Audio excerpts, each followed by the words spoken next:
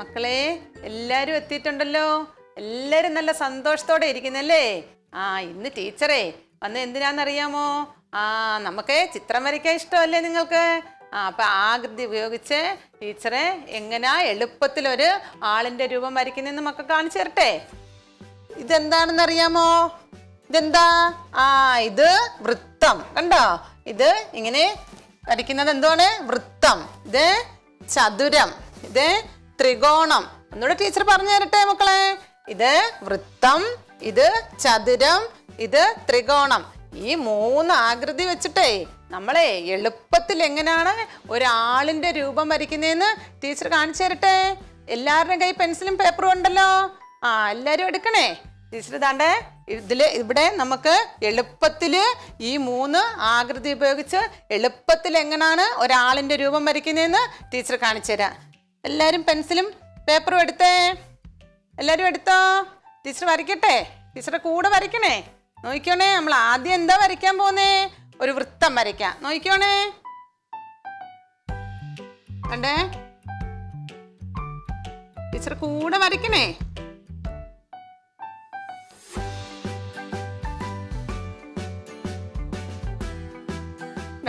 എല്ലാരും വരച്ചോ? മക്കളമാരെല്ലാം വരച്ചോ? ദണ്ടേ ഇതെന്താ? ഒരു വൃത്തം. കണ്ടാ? ടീച്ചർ കാണിച്ചു തന്നില്ലായിരുന്നോ ആദ്യമേ? ഇത് ആൾ രൂപത്തിന്റെ എന്താണ്? തലയാ. ആൾ രൂപത്തിന്റെ തലയാണ് ടീച്ചർ വരച്ചത്. തല മാത്രം മതിയോ? ഇനി നമുക്ക് എന്താ വേണം? നമുക്ക് ആൾ രൂപത്തിന് നമുക്ക് ശരീരം വേണം. ടീച്ചർ നോക്കിക്കോണേ, രണ്ടാമത് ടീച്ചർ എന്താ കാണിച്ചേ? ഒരു ചതുരം കാണിച്ചില്ലേ? ചതുരം ഉപയോഗിച്ച് നമുക്ക് ഈ ആൾ രൂപത്തിന്റെ ശരീരം വരയ്ക്കാം. നോക്കിക്കോണേ, ആദ്യമേ ഇവിടുന്ന് തലയുടെ ഇവിടുന്ന് താഴോട്ട് 2 വര, ഒരേപോലെ 2 വര വരച്ചേ. ഇതെന്തായി? നമ്മുടെ രൂപത്തിന്റെ കഴുത്തായി അല്ലേ? ആൾരൂപത്തിന് എന്തുണ്ട്? കഴുത്തുണ്ട്. ഇനി നമുക്ക് ഈ കഴുത്തിൽ നിന്ന് 2 സൈഡിലേക്കും ഒരേപോലെ 2 വര വരച്ച് എന്ത് വരയ്ക്കാം? ചതുരാകൃതിയിലുള്ള ഒരു ശരീരം നമുക്ക് വരയ്ക്കാം. നോക്കിക്കോണേ, ടീച്ചർ വരയ്ക്കുന്നത് കണ്ടേ? ഇങ്ങോട്ട് ഒരു സൈഡിലോട്ട് നീട്ടി വരച്ചേ. വരച്ചോ? അതേപോലെ മക്കളമാർ ഇപ്പുറത്തും അതേപോലെ വരച്ചേ.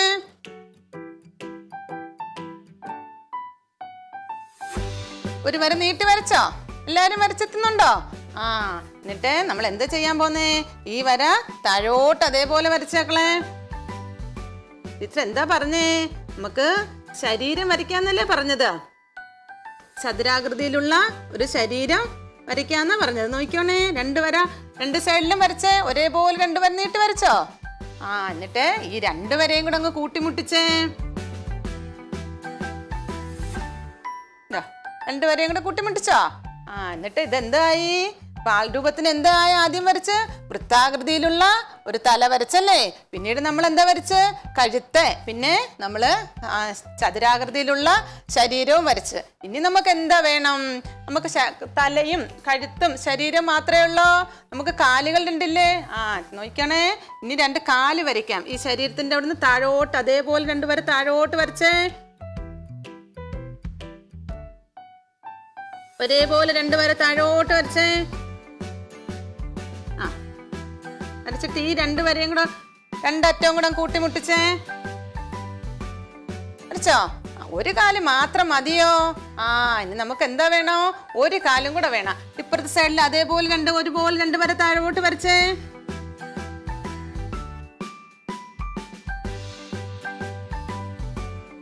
വരച്ചോ?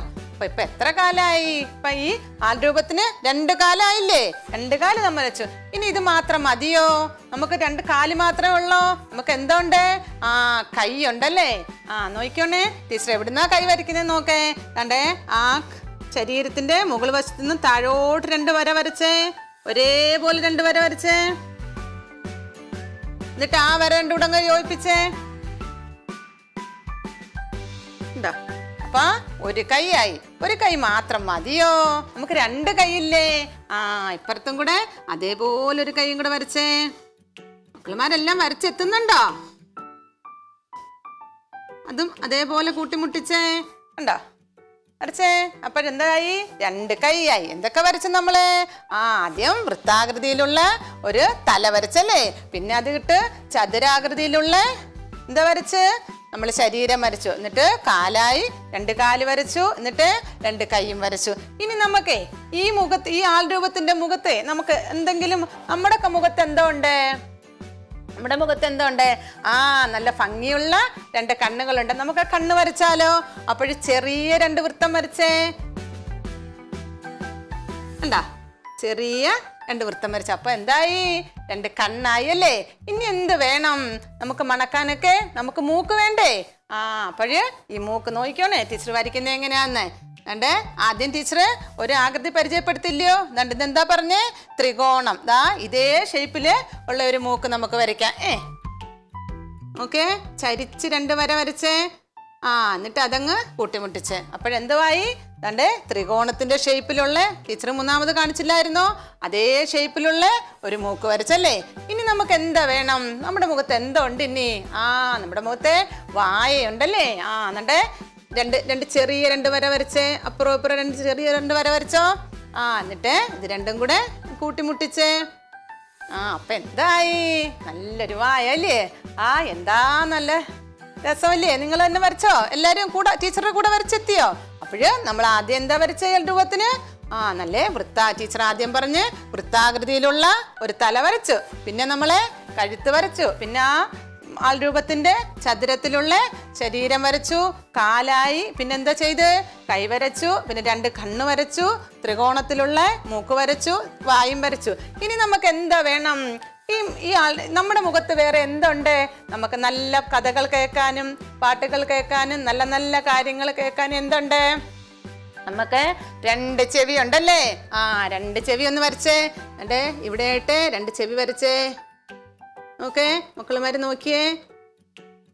2 ചെവി വെച്ച് നോക്കേ, വരച്ചോ? എന്താ രസം ഒന്ന് നോക്കേ. മക്കളുടെ പേപ്പറിലൊക്കെ നോക്കിയേ. നല്ല പടമല്ലേ? ഇഷ്ടമായോ എല്ലാവർക്കും? നമ്മള് ആകൃതി ഉപയോഗിച്ച് എന്താ ചെയ്തേ? ഒരാളിന്റെ രൂപം വരച്ച്. ടീച്ചർ ഇത് വരച്ച് നമ്മൾ ഭംഗിയായിട്ട് വരച്ച് കളറൊക്കെ അടിച്ച് ടീച്ചർ കാണിച്ചു തരട്ടെ. ഇതുണ്ടേ, ഓക്കെ, കണ്ടോ? ഇതേ ആളിന്റെ രൂപം നമ്മൾ വരച്ചില്ലേ? അതിനകത്ത് ടീച്ചർ കളറൊക്കെ അടിച്ച് മക്കളുമാരെ വരച്ചതിനകത്തും കളറൊക്കെ അടിക്കണേ. എന്നിട്ട് ഇവിടെ വയ്ക്കട്ടെ ടീച്ചർ.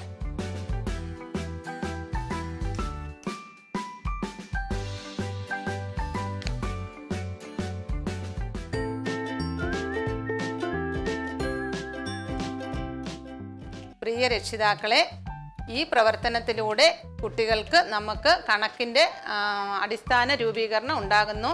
ആകൃതി എന്താണെന്ന് അവരെ മനസ്സിലാക്കാൻ പറ്റുന്നു. പേശി വികാസം ഉണ്ടാകുന്നു.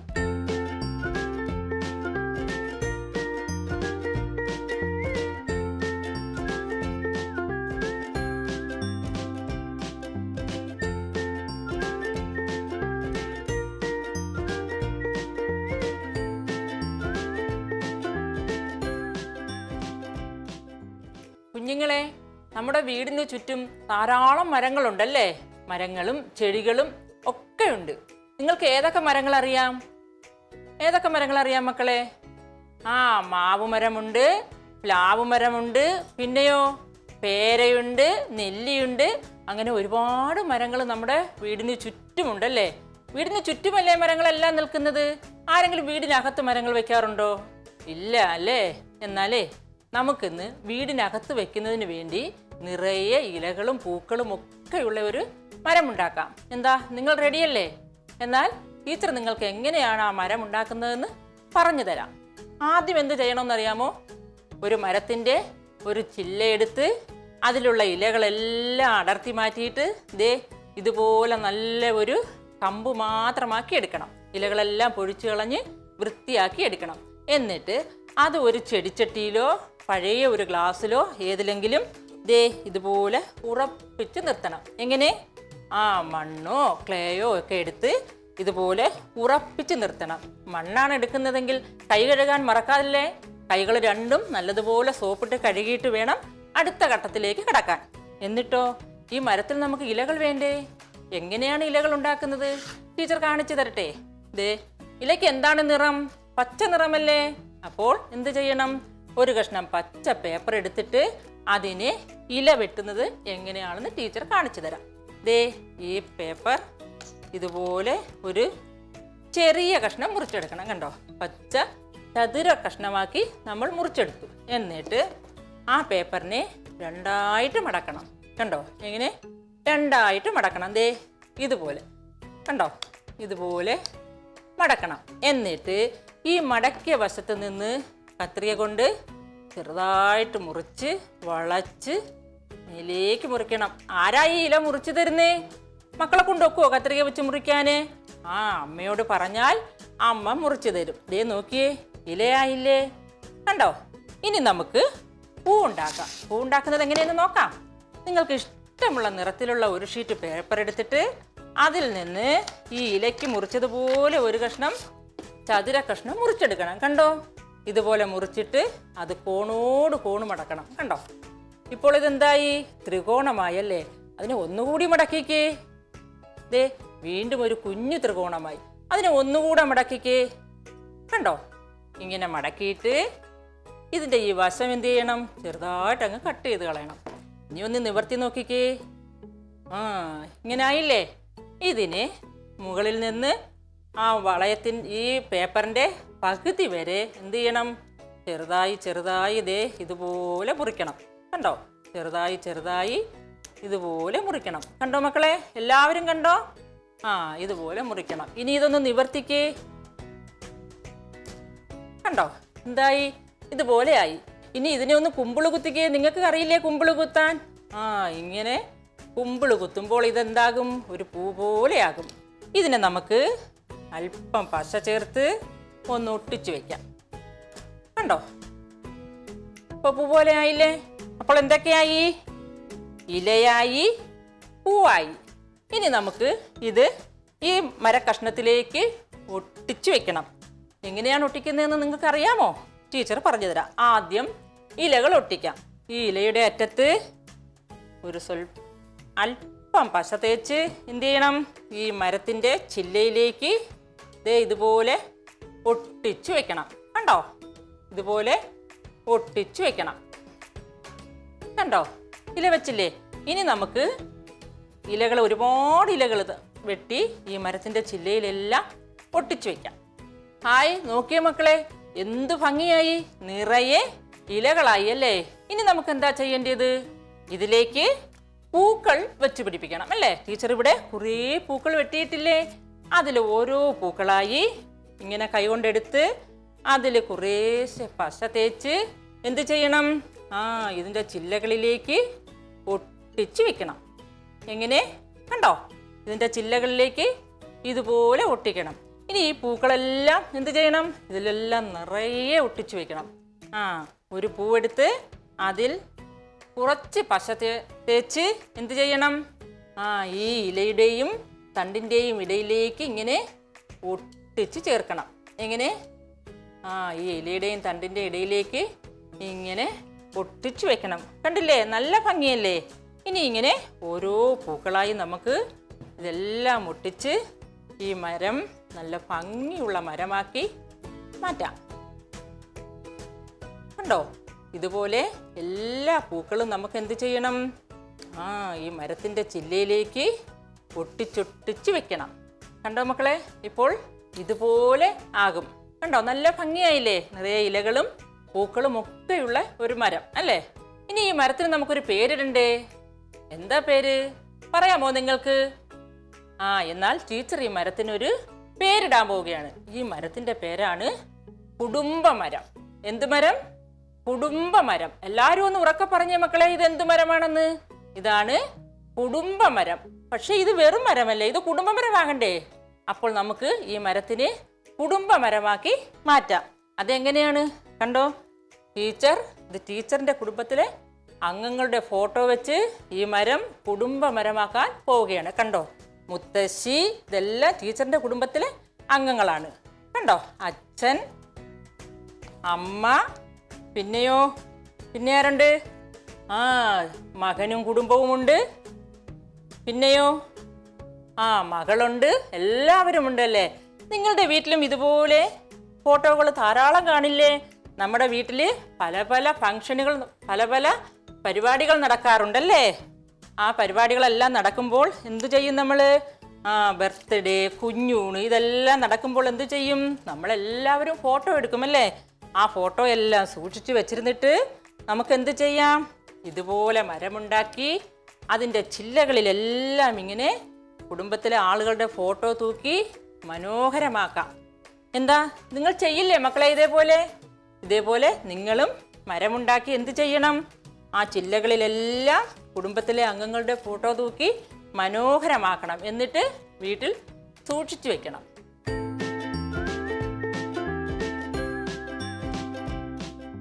അമ്മമാരെ, നിങ്ങൾ ഇത്തരം പ്രവൃത്തികൾ കുട്ടികളെ കൊണ്ട് ചെയ്യിക്കില്ലേ?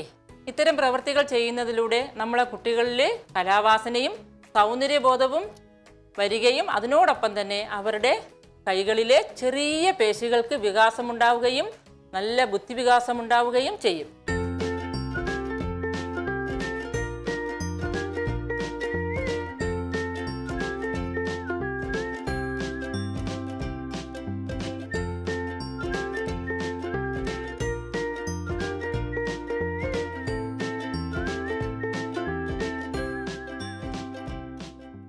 ഹായ് മക്കളെ, നമുക്കിനിയൊരു ചിത്രം വരയ്ക്കാം. നേരത്തെ നമ്മളൊരു അക്ഷരം പരിചയപ്പെട്ടില്ലായിരുന്നോ? എന്തക്ഷരമായിരുന്നു? റാ. അപ്പോൾ റാ എന്ന അക്ഷരം ഉപയോഗിച്ച് നമുക്ക് ചിത്രം വരയ്ക്കാം. ടീച്ചർ വരയ്ക്കുന്നത് എങ്ങനെയാണെന്ന് മക്കൾ ശ്രദ്ധിച്ചോണേ. ഇങ്ങനെ മുകളിലോട്ട് ഇങ്ങനെ വന്ന് നമുക്ക് ഇങ്ങനൊരു റാ വരച്ച് കണ്ടോ വരച്ചത്? ഇനി അതിൽ നിന്ന് തന്നെ നമുക്ക് ഒരു റായും കൂടെ വരയ്ക്കാം. ദേ ഇങ്ങനെ വന്ന് ഇതിലേക്കൂടി ഇങ്ങനെ വന്ന് ഇവിടം വരെ നമുക്ക് ഒരു റായും കൂടെ വരച്ച്. ഇനി എന്താ വരയ്ക്കുന്നതെന്ന് നോക്കിക്കോണേ മക്കള്. അതെ, ആദ്യം വരച്ച ഈ റായുടെ ഇവിടെ നിന്ന് ദേ ഇങ്ങനൊരു വര ഇങ്ങോട്ട് കൊടുത്തു. ഇനി നോക്കേ, അടുത്ത റാ വരച്ചതിൻ്റെ അവസാനത്ത് നിന്ന് നമ്മൾ ഇങ്ങോട്ടൊരു വര ഇങ്ങനെ അങ്ങ് കൊടുത്തു. കണ്ടാ വരച്ചത് കണ്ടോ മക്കള്? ഇനിതാ ടീച്ചർ എന്താ വരയ്ക്കുന്നതെന്ന് നോക്കണേ. അതെ, ഇവിടെ ഒരു വൃത്തം അങ്ങ് വരച്ച്. എന്താ വരച്ചത്? ഒരു വൃത്തം വരച്ച്. ഇനി ദാണ്ട ആ വൃത്തം ടീച്ചർ ദേ ഇങ്ങനെ അങ്ങ് കറുപ്പിക്കുന്നു. കണ്ടോ? ആ വൃത്തം നമ്മൾ ഇങ്ങനെ അങ്ങ് കറുപ്പിച്ച്. ഇനിതാ എന്താ വരയ്ക്കുന്നതെന്ന് നോക്കേ. ഇനി നമ്മൾ ഈ വരച്ച വൃത്തത്തിൻ്റെ മുകളിലായിട്ട് രണ്ട് ചെറിയ വൃത്തം വരയ്ക്കുന്നു. രണ്ട് ചെറിയ വൃത്തം ഇങ്ങനെ വരച്ച്.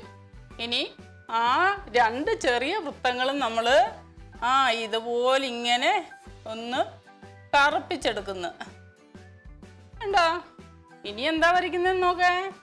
നമ്മൾ ആദ്യം വരച്ച ഈ വൃത്തത്തിൻ്റെ ഈ ഭാഗത്തും ഈ ഭാഗത്തുമായിട്ട് ദേ ഒരു 3 വര വീതം ഇങ്ങനെ വരയ്ക്കുന്നു.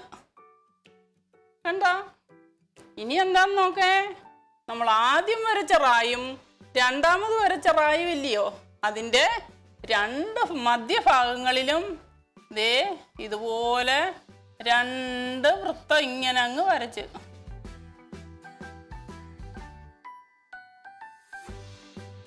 രണ്ട് വൃത്തം വരച്ച്. കണ്ടോ മക്കള്? ഇനി ടീച്ചർ വരയ്ക്കുന്ന എന്താന്ന് നോക്കേ. ആദ്യം വരച്ച റായുടെ മുകളിൽ നിന്ന് ദേ ഒരു വലിയ റാ ഇതുപോലെ ഇങ്ങനെ വരച്ച് ഈ രണ്ടാമത് വരച്ച റായുടെ മുകളിലോട്ട് ഇങ്ങനെ വന്നങ്ങ് തട്ടിച്ച്. കണ്ടോ വരച്ചത് എങ്ങനെയാന്ന്? ആദ്യം വരച്ച റായുടെ മുകളിൽ കൂടെ ഒരു വലിയ റാ വരച്ചിട്ട് ഈ രണ്ടാമത് വരച്ച റായുടെ മുകളിൽ വന്ന് മുട്ടി. ഇനി എന്താ ടീച്ചർ വരയ്ക്കുന്നതെന്ന് നോക്കേ. ഇപ്പൊ വരച്ച ഈ റാ ഇല്ലയോ, വലിയ റാ, ആ റായുടെ മുകളില് ഒരു വളഞ്ഞ വര ഇങ്ങനെ അങ്ങ് വരച്ച്. എന്താ മക്കളെ ഇത്? എന്ത് ജീവിയാണെന്നറിയാവോ ഇത്? എലി. മക്കളെ, നമ്മൾ അന്നേരം ഇതിനകത്ത് എന്തെല്ലാം വരച്ചത്? ആദ്യം ഒരു റാ വരച്ച് വീണ്ടും ഒരു റാ വരച്ച് അതിനുശേഷം ആദ്യം വരച്ച റായുടെ ഈ തുടങ്ങിയ ഭാഗത്ത് നിന്ന് ഇങ്ങോട്ടൊരു വര വരച്ച് പിന്നീട് അവസാനം വരച്ച റായുടെ അവിടെ നിന്ന് ഇങ്ങോട്ട് വീണ്ടും ഒരു വര വരച്ച് ഇതങ്ങ് കൂട്ടിമുട്ടിച്ച് കൂട്ടിമുട്ടിച്ച ഭാഗത്തോ നമ്മളൊരു വൃത്തം വരച്ച് അതിനെ അങ്ങ് കറുപ്പിച്ച് അതിനുശേഷമോ അതിന് മുകളിലായിട്ട് 2 ചെറിയ വൃത്തം വരച്ച് അതിനെയും കറുപ്പിച്ച്. അപ്പം നമ്മളിപ്പോൾ എത്ര വൃത്തം വരച്ച്? 1 2 3. അപ്പം അതിന് മുകളിലായിട്ട് പിന്നെ 2 വൃത്തം നമ്മൾ വരച്ചില്ലയോ? അപ്പം എത്ര വൃത്തമായി? 1 2 3 4 5.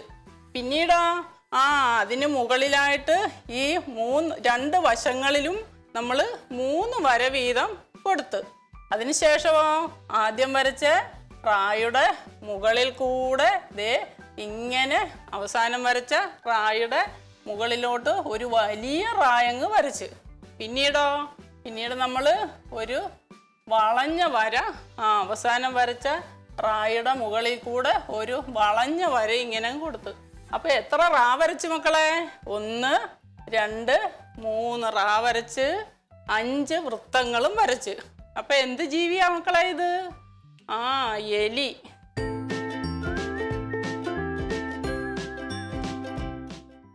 പ്രിയ രക്ഷിതാക്കളെ, കുട്ടി ഈ ചിത്രം വരയ്ക്കുന്നതിലൂടെ അവർക്ക് കലാബോധം, സൂക്ഷ്മ പേശി വികാസം എന്നിവ ഉണ്ടാകുന്നു.